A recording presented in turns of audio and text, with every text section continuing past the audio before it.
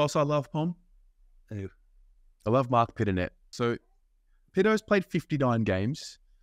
He's born the 3rd of June, 1996. 5 career goals. We didn't quite see one in 2023.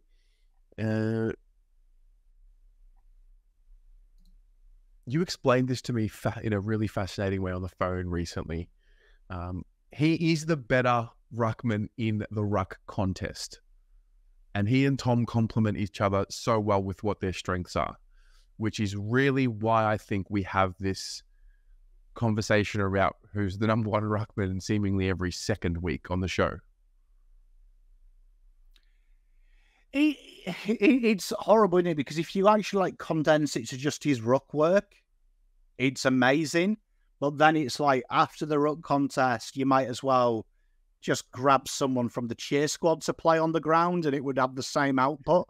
To be honest, it's definitely a fitness thing with Pittonet, and you saw that in a way, his lack of fitness last year probably made TDK a better footballer, because maybe TDK's known that Pittonet's going to take the harder ruck contest, and TDK started to really dominate and help him out.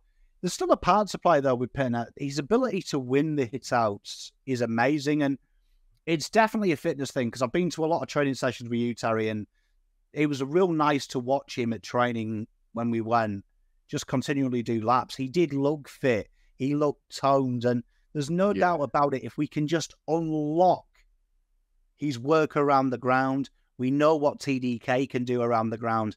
We know Voss is set on a 2-ruck system, whether we like it or not.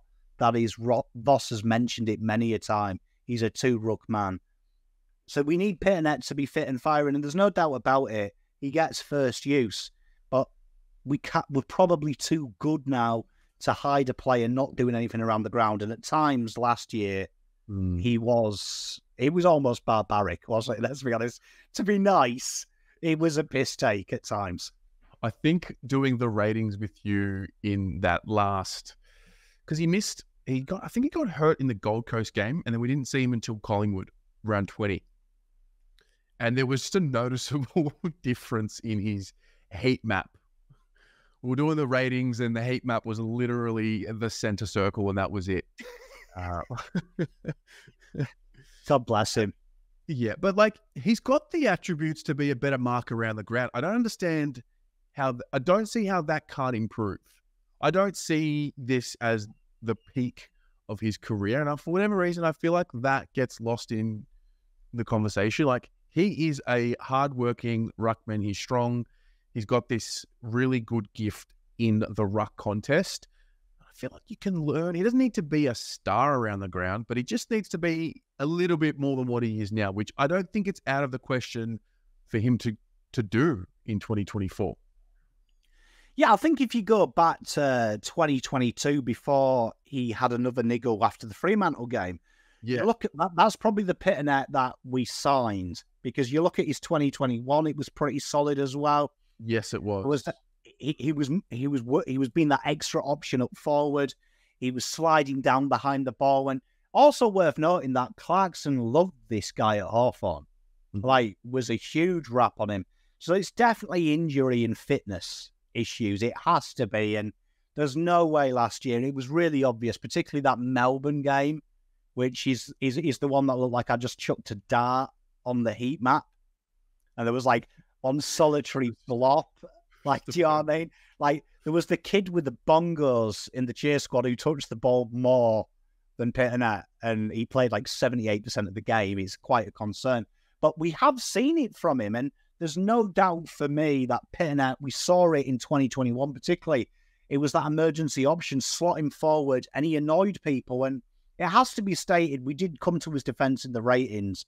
There's times Carlton do deploy him, and he doesn't do anything, but he does take people out of the game, because he's a huge unit. Like Pittonet, he ate his steak and veggies as a kid. So he's another player. See Durden. I think Carlton fans have not taken him for granted, forgotten about him, just because of where he is. He looks super fit, and I hate saying that, but he looks super good. If he can get good and get really right, I feel like he could be the missing jigsaw piece at times. For sure. I mean, his 2023 season, he took 3 marks on 4 occasions in a single game. And I think we can see those numbers become 5 in a game on multiple occasions. I just think he's got it in him. I don't actually know exactly what the injury that he had that he was carrying. It was leg-related, knee. By the end of the season, he was strapped up in a way that is clearly not it was clearly hindering him and his ability to move around the ground. So, yeah, I mean, for the most part, it's just about doing that full preseason and getting into the season, without any niggles, because he plays such a brutal game. He's at a heightened risk of hurting himself every year. Yeah, it's a fair call. Like, we know what he can do, and it's like some people don't like the hit out to advantage stat, rah. I don't really care. The facts are facts, right? Mm-hmm. A BNF winner at Box Hill Hawks, right? Yep. Very good. We know he's best. It gives Carlton first use. The big issue is he was getting a bit laughable last year that he'd win it, and then we didn't see him. Do you know what I mean? Which he can't do, and that's what we were complaining about TDK. If people remember at the start of last year, he's doing stuff around the ground. His ruck work, he isn't dominating. Once he added that layer and he started taking the Michaela out of players like Max Gorn and stuff, we started to love TDK, and we're like, wow, this is the TDK we bought.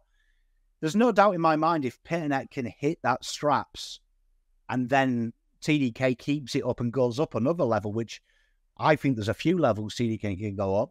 You only have to look at Luke Jackson and Darcy when they get it right. Having that guy that can beat one person up and then outrun you, even though their midfield is pants, isn't it? Let's be honest, compared to Carlton's. You see how they can stay in the game and control it. I think Pittonet, let's hope he stays right, because there's no doubt he's incredibly talented. He's an incredibly talented guy. He just needs to get it right. He's a man I want to go to war with. I want him side by side in the trenches because he loves it. So, yeah, that's Pitto. You guys watching at home, how do you watch Marc Pittonet, and how do you feel about him going into season 2024?